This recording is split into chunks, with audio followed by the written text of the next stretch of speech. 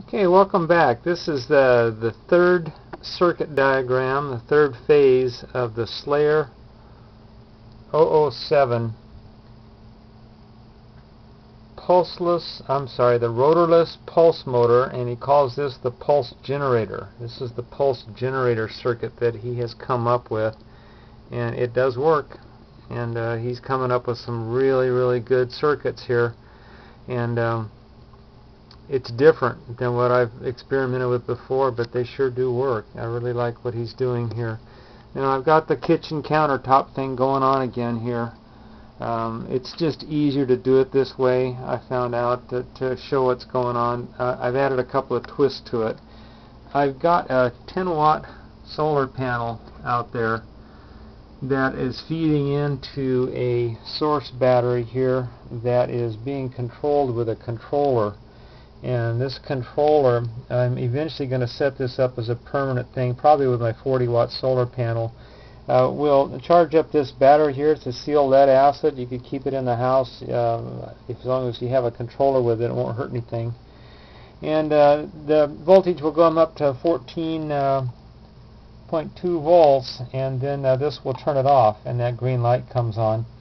And I really like that. You just let it sit there all day long, and it just stores up. There goes the green light, so she's charged up.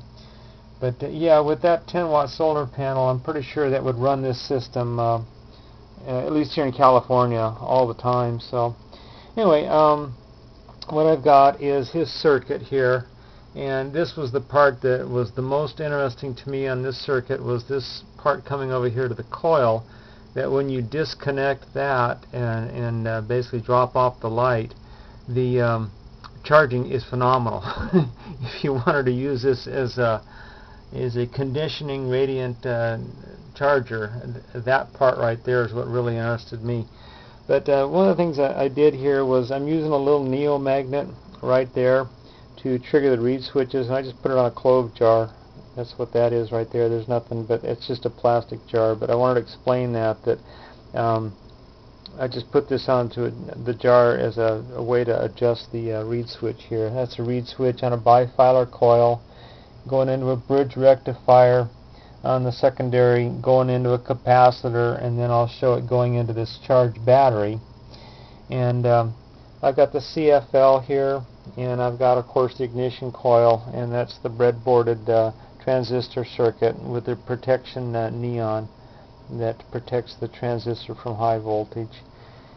This is over here is voltage on the source battery. Somebody was asking me I wasn't showing the voltage on the source battery, and you can't see that very well, but the white mark is about 15 volts. So like I say, she's just about charged up right now.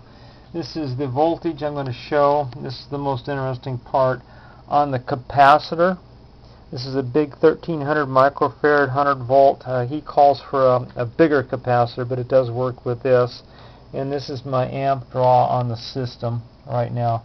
Everything is zeroed out. This is my switch right here. I'm going to turn the system on with that magnet, and that magnet's going to hit these reed switches and make them go into an oscillation, triggers the bifilar coil, runs the whole system. Right now I do have this hooked up right here to show the CFL and the light that comes out of the CFL with the amount of amp draw and the amount of recovery that's coming in on the capacitor. Okay, here we go. Now I'm going to try to do this so you see both at the same time. It's daylight, so this light is very deceptive. It's of course brighter at night, but here goes the system. There goes the light.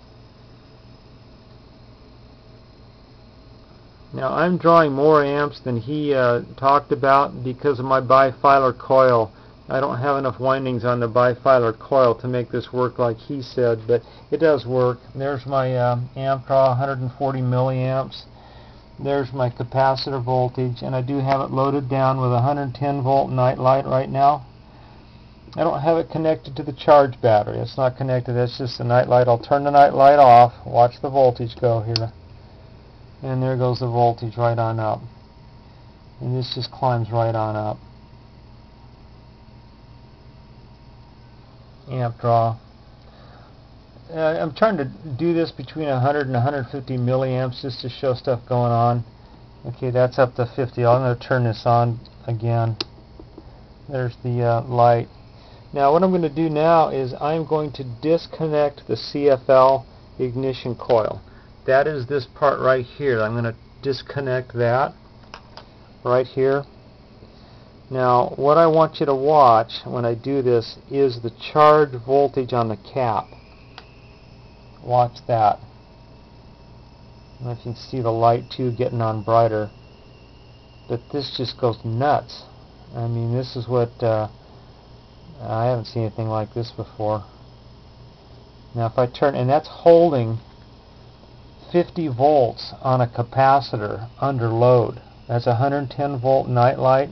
That's the load on this capacitor, and that's holding 50 volts at a 200 milliamp draw. And that's impressive, folks. That's very, very impressive. Now I'm going to do one other thing here. I'm going to turn this off by taking the magnet away. The capacitor is going to drop down.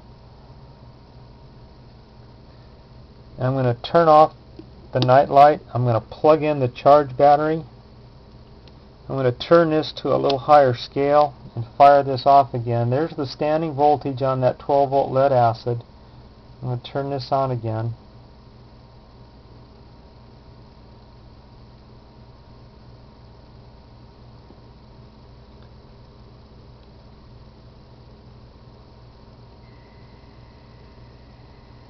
Look at the voltage climb on that battery. And this is a battery being charged, folks. This isn't a capacitor. This is a battery. I'm going to slow this down a little bit by moving this magnet away a little bit so I don't zap this too much.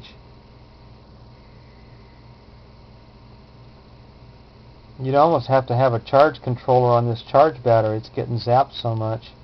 Okay, now I'm going to unplug it again and watch the voltage on the cap just go nuts. And this goes on up to 130, 140 volts. I had to shut it down, otherwise I'd burn out this bulb here. And he was talking about 190 volts that this thing's putting out. And there's my amp draw, 170 milliamps. This just goes right on up. Very, very impressive. There's the light. So anyway, his circuit here, this Slayer007 is a real winner. The only thing that I have some concern about as far as I'm concerned with what I'm dealing with is the CFL part of it. Now, the light, to make the light go bright, you've got to zap the amps to it. You can see that go bright. Now you can get the brightness you need with the system, but it costs you. It costs you on amperage. And that's the thing that we've all fought with for months and months is bang for the buck. How much light do you want for how many amps you're gonna pay?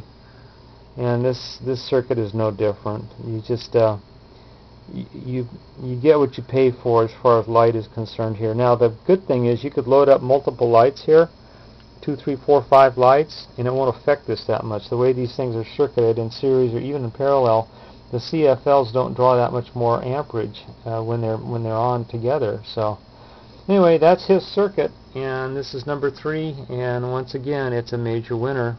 I'm going to pan this real slow so maybe you can duplicate his stuff.